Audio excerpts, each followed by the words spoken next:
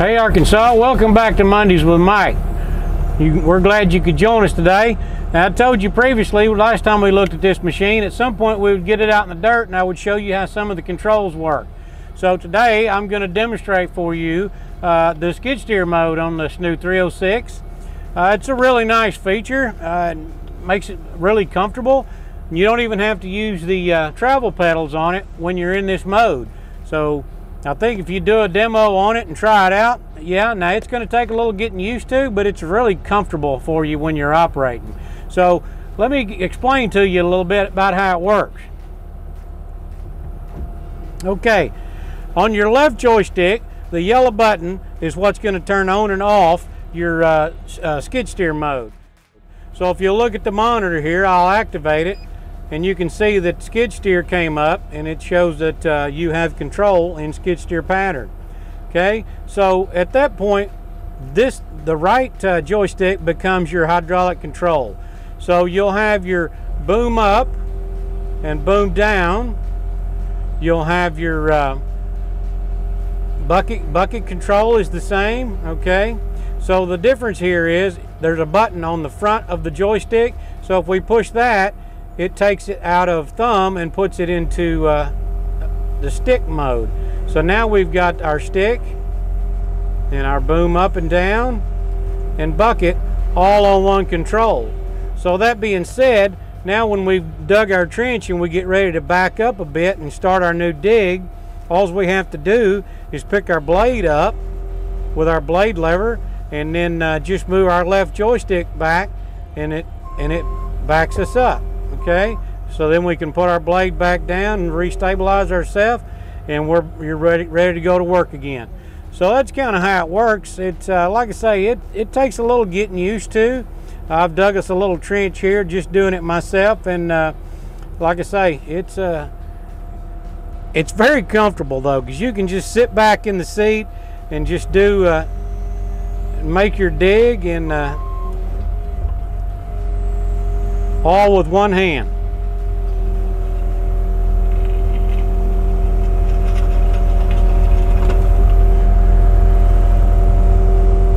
Swing, stick out, dump, swing back.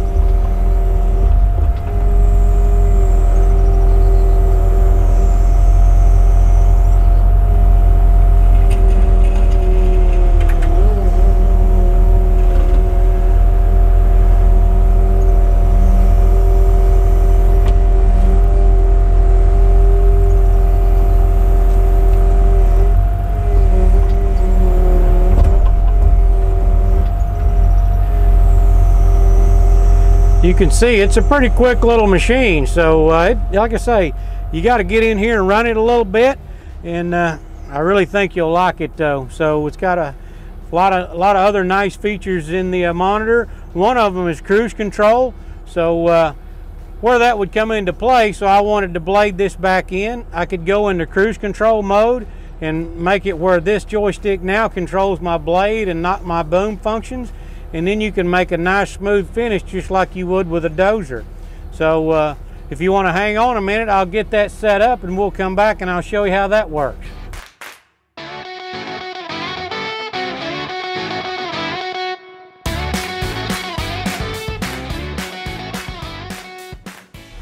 Okay, welcome back.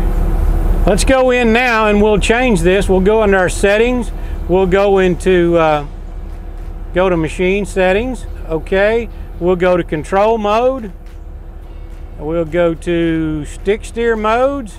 Okay, and then here's where we choose from excavator to blade. Scroll down to blade, hit OK.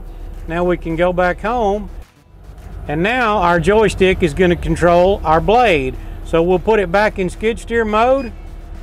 We'll raise our blade. We can come back and forth like a dozer. And we can control our blade by just moving our right joystick.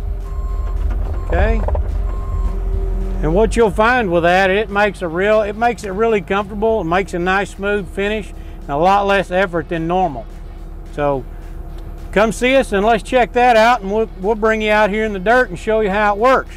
So One more thing I'll show you in a few minutes, and we'll come back and I'll show you cruise control and show you how that works. Give me just a sec, and I'll see you back here in just a minute.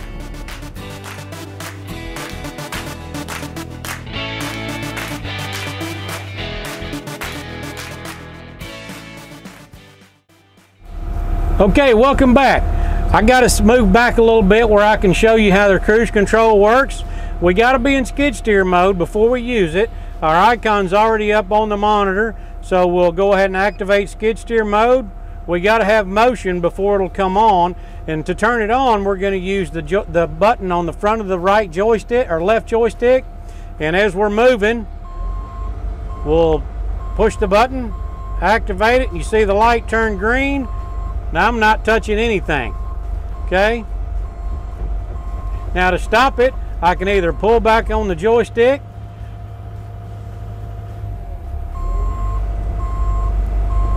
or I can hit the button. Whichever way you want to do it. I just find it's about as easy just to hit the joystick and deactivate it, and you stop right there. So it's also, I've used it before for grading. So we can start moving forward, activate it, and now I can use my blade, and then I can kind of watch what's going on and float the blade as I need to. That's one less thing I got to worry about right now. Okay, deactivate it. It's as simple as that. It's not real complicated. It's just a lot of things going on at one time. It's just the next gen, just a little something we got to get used to. But I think you'll find it's pretty convenient and you'll like it. Makes it real comfortable. If you got any questions, give us a call. Come by and let us demo one for you. We'd be glad to see you. And that's it for this time. Have a great day and see you next week.